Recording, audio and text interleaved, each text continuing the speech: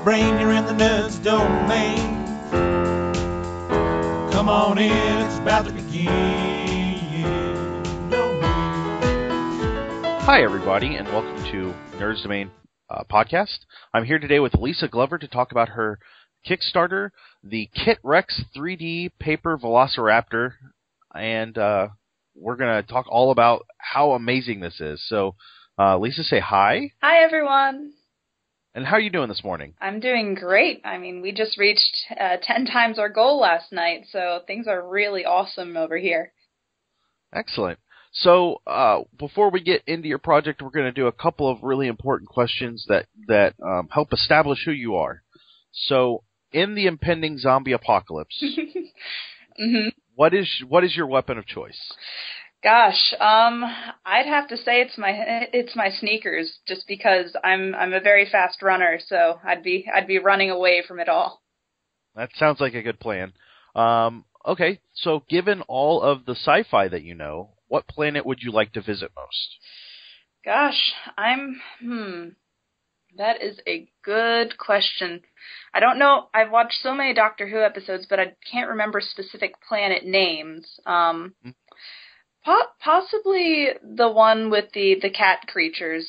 Can't remember the name of that one, but yeah. Okay, that sounds good. So let's get into your project. Tell us a little bit about what Kit-Rex is and what gave you such a passion for this project. Okay, well, Kit-Rex, it is these 3-foot-long velociraptors that are made out of Bristol board, which you get to put together yourself, and so it's great for kids as a learning tool to help with spatial skills, and it's a puzzle, really, to some degree, and kids find it very challenging and fun to put together and then to play with after they're done. And how it started actually is pretty cool, because it wasn't even something that I was trying to commercialize. It was just something I was purely doing for fun. It had started out as a homework assignment / Halloween costume this past October, and we had to explore a manufacturing process for this homework assignment, and we had to demonstrate that process in an interesting way.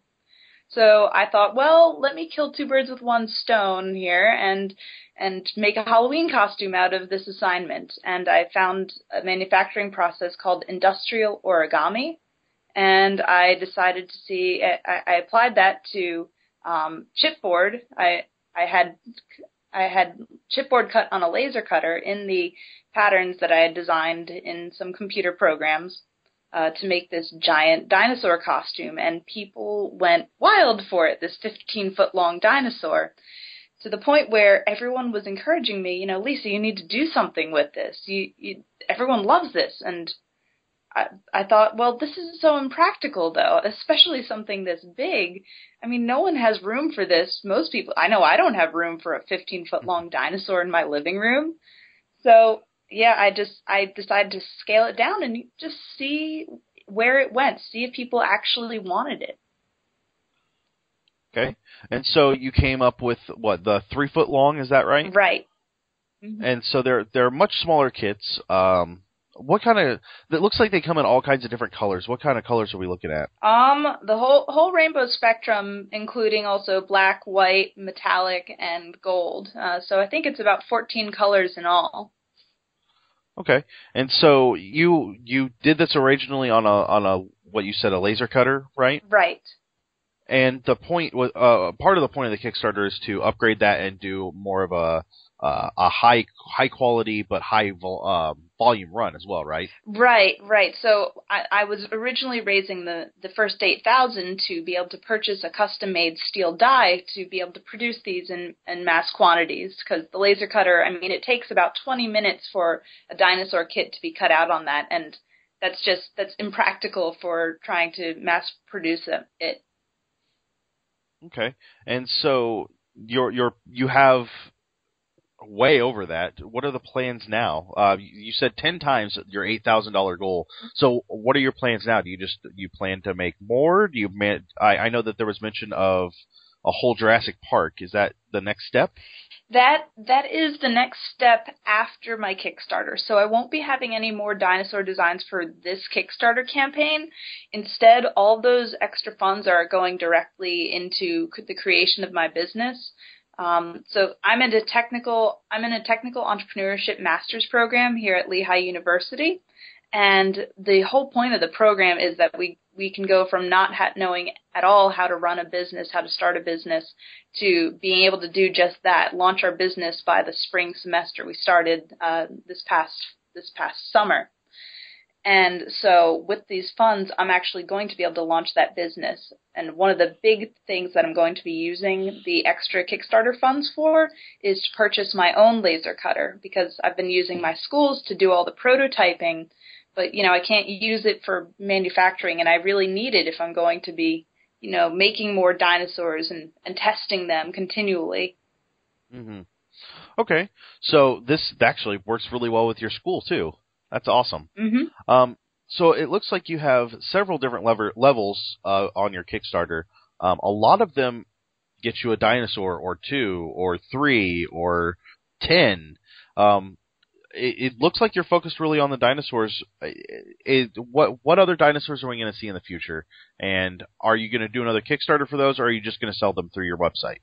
Well, in the future, I'm planning on definitely having a pterodactyl as the first next dino. I'm also looking at the T-Rex, Triceratops, Brachiosaurus, a few, mostly the popular ones, just because those are the ones that people that I've received the most interest in so far. And, sorry, what was your other question?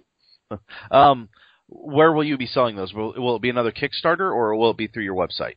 That I'm actually not sure of yet. I've been weighing both options, but I think it's too early to tell yet which I'll do. I might do another Kickstarter, though, because just because the Kickstarter campaign is so fantastic, and I'd love to be able to offer them the initial models at a lower price than they would retail at. And it looks like you have, thousands of raptors that you're going to have to make already. Mm-hmm. So you've been really successful with this. You said the name of your company is Architrep? Yeah. What besides dinosaurs, is that your main focus right now, or are we going to see something else from you? You're definitely going to see other creatures from me in the future, as long as the dinosaurs go well. I've been thinking about mythical creatures,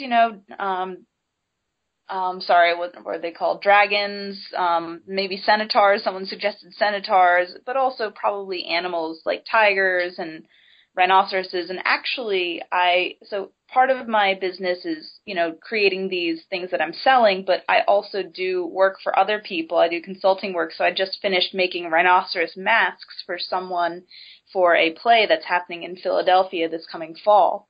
So awesome. I do a variety of work in this sphere. Okay, so it looks like you have 3 weeks left, give or take, and you're way over your goal already.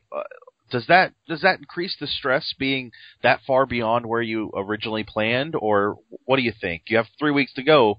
What happens if you get 3 times more money?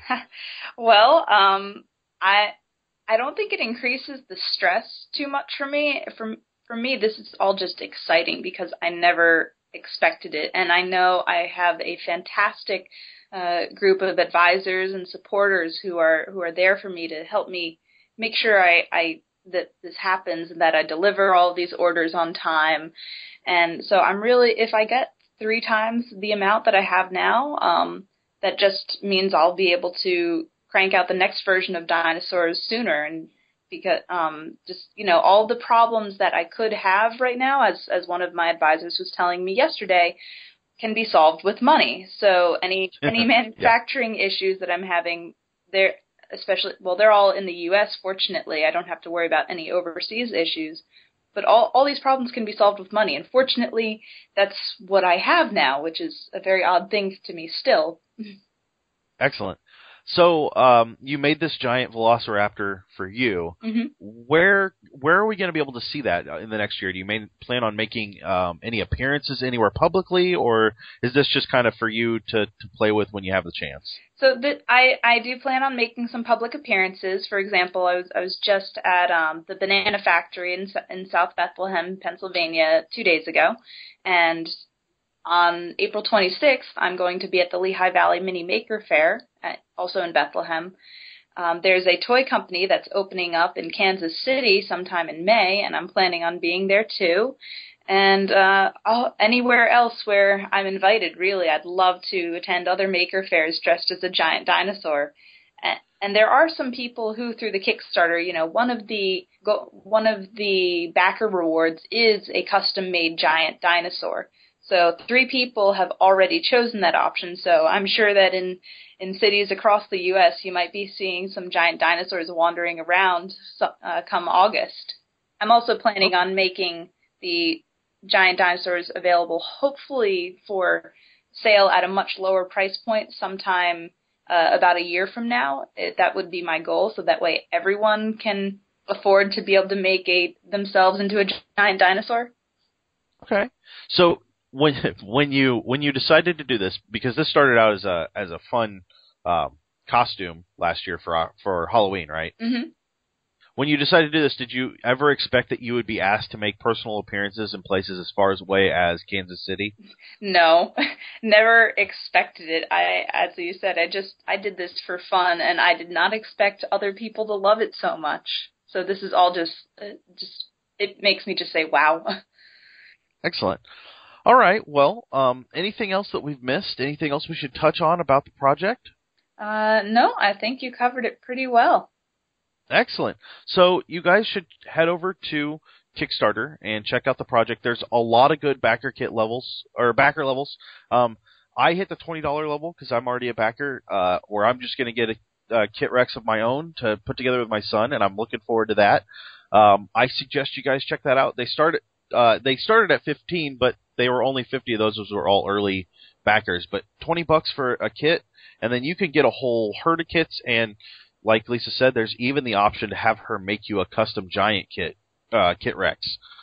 So head over to the website, head over to the Kickstarter and check that out. You can head over to our website and kind of watch what's going on there. I'm sure that as this develops and as she gets more information, she'll have more there on the website. It's at kit-rex.com. And you can find her on facebook.com/KitRex. And you can go to tinyurl.com/RexKick, and that will take you right to her Kickstarter. And I think that will do us today. You can find us on Facebook and Twitter like always, and you can head over to the website and check out our reviews, and we will talk to you guys real soon.